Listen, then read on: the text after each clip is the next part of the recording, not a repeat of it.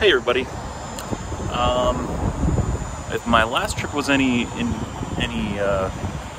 learning experience, it showed me that drama happens, and I think this was my drama for this trip. I hope it's it.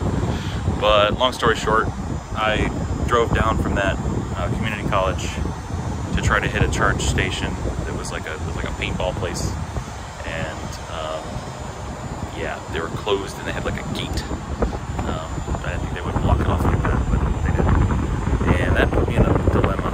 I was a couple miles over zero at the time, and the next nearest place was about 5 miles. So I was putting along, and I stumbled on a little RV park and saw some guys sitting out and said, "Hey, can you help me out?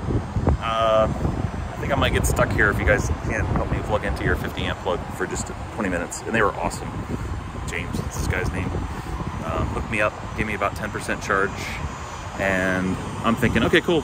Now I'll get to, there's a Shell station about 6 miles away. I've got an EV Go. Nope, I get there, the J plug is dead. So, okay, cool. There's another grocery store thing nearby, convenience store, that's got a J plug. It wasn't identified in PlugShare, which is why I didn't pick it in the first place. But I got there, and it was some stupid kludgy, like some guy made it in his garage J plug station that required an RFID card that they're gonna mail you. Like, that's gonna help me. So, screwed there too. At this point I had about 2% left, and the nearest station I could confirm was 10 miles.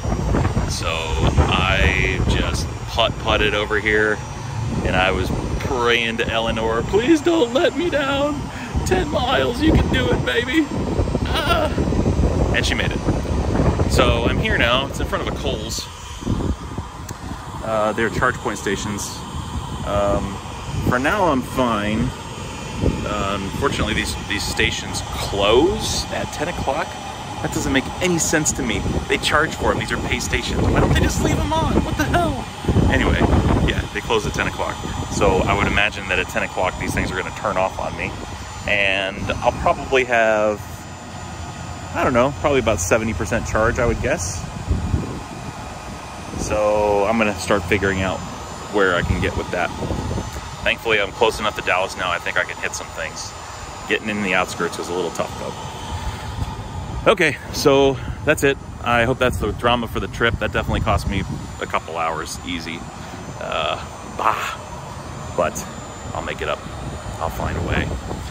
So, anywho, yeah, so I'm gonna find my next charging stop somewhere headed west, and somewhere that I'm confident in.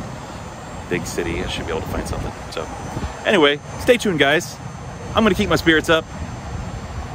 Yeah, everything goes wrong, right? It's an engineer thing. It feels weird until something goes wrong. So here's my thing. It went wrong, and now we're done. It's gonna be perfect. The rest of the trip's gonna be perfect, I promise, guaranteed. So stay tuned. It's gonna rock.